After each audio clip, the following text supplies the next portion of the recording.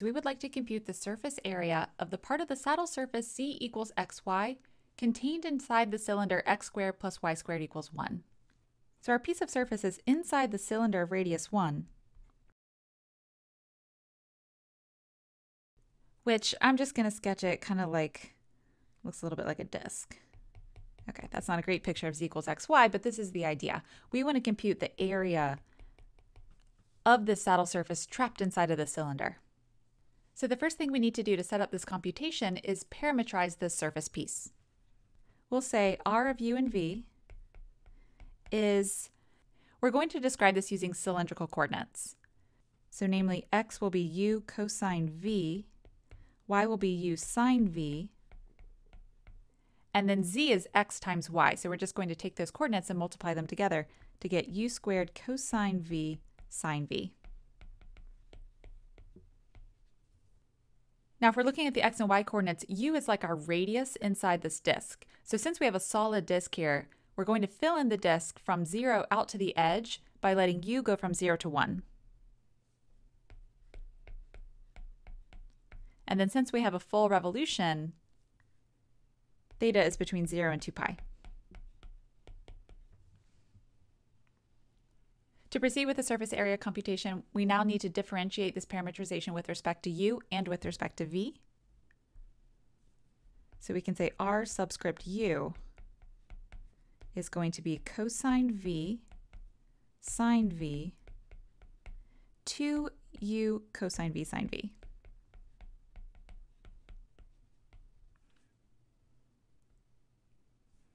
Then the partial derivative of this parametrization with respect to v is going to give us the rv vector.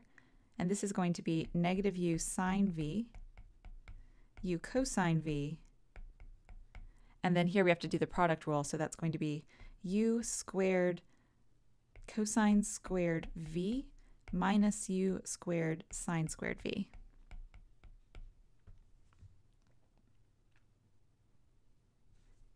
Okay, let me now write down the formula for the surface area as a surface integral. So the surface area we can compute by doing a surface integral of 1 ds. In computational form, that's going to be double integrate over the domain D for the parameters, 1 times the length of RU cross RV, du dv. Or dv du if you have to, but I'm just going to write du dv. All right, we have r sub u, r sub v. We need to cross them and compute the length. Okay, so first, what is this cross product of these two vectors down in the lower left corner? As I do this, I'm actually going to pull one copy of u out of rv. So let me write u out front. And then it's going to be sine v times this third coordinate. For shorthand, because we're going to have a lot of trig functions before we do some simplification, I'm going to write capital C for cosine v and capital S for sine of v. I hope that's not confusing, but I think it will save room.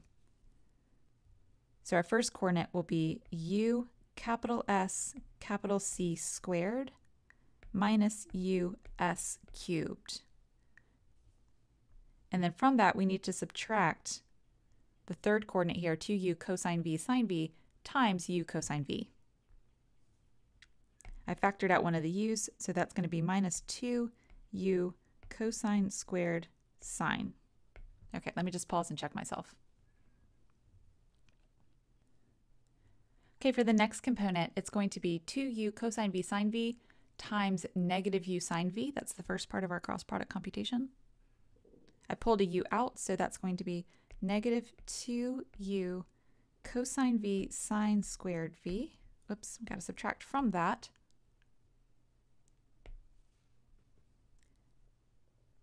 Cosine v times, after factoring out the u, u cosine squared v minus u sine squared v.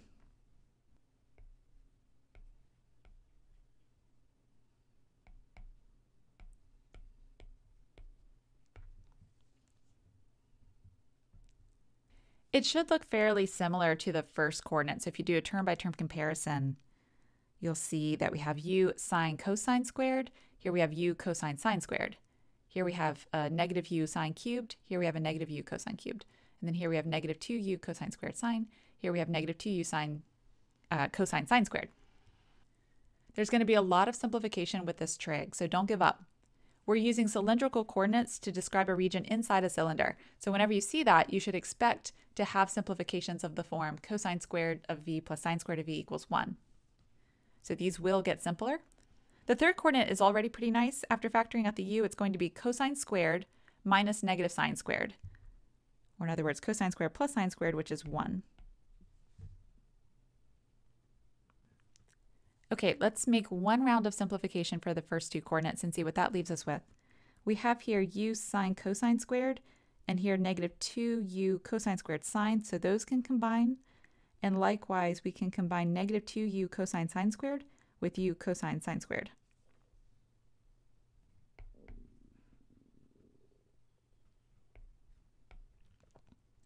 Okay, so overall, that's going to be negative u sine cubed minus u cosine squared sine.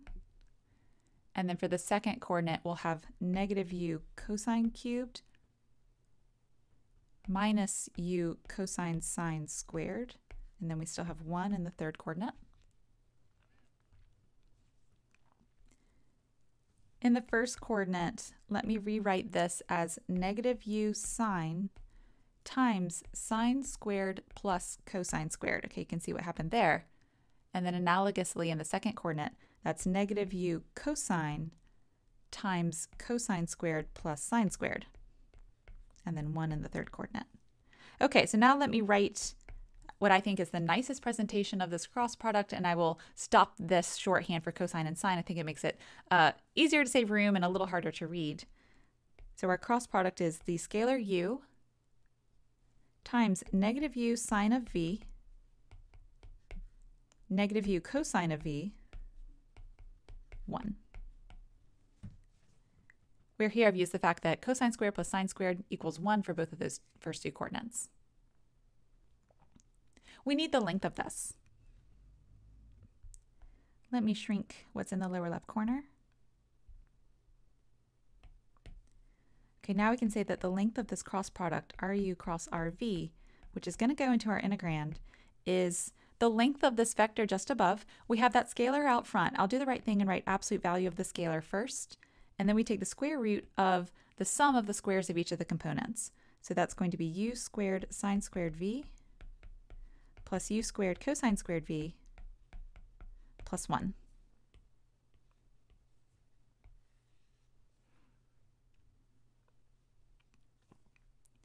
Okay, and then since u is between 0 and 1, the absolute value of u is just u. And then since sine squared plus cosine squared is 1, we're left with u squared plus 1 inside of the radical. All right, so our surface area computation is ready to go. This is going to be the double integral over the domain. So let me write 0 to 2 pi for the v parameter and 0 to 1 for u. 1 times this length, so u square root of u squared plus 1 du dv. I want to do a u substitution here, but I'm already using the letter u, so I'm going to use w. So we'll let what's inside the radical be w. So if w is u squared plus 1, dw is 2u du. Or in other words, what we see inside of the integrand u du will get replaced with 1/2 dw. I'm also going to recognize that this integrand is only with respect to u. And since the bounds of this double integral are constant, and I can factor this integrand into a function of u times a function of v, which is just going to be treated as the number 1, I can write this as the product of two single integrals, so 0 to 2 pi 1 dv, times what's now going to be rewritten in terms of w as 1/2 w to the 1/2 dw. Let's change our bounds. When u is 0, w is 1. When u is 1, w is 2. Okay, the integral of 1 from 0 to 2 pi returns the length of that domain, so that's going to be 2 pi minus 0, or 2 pi. Now if I anti-differentiate w to the 1/2, I get w to the 3/2. I want that 3/2 to come down, cancel out with something to leave me 1/2, so I think I should have a leading 1/3.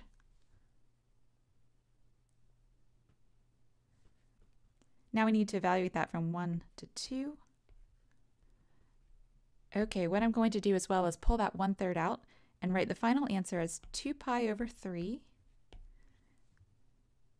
times 2 to the 3/2. So that's 2 squared times 2 to the 1/2. We can write 2 square root of 2 minus 1 to the 3/2, which is 1. So that is the surface area of the saddle surface trapped inside of the cylinder of radius 1.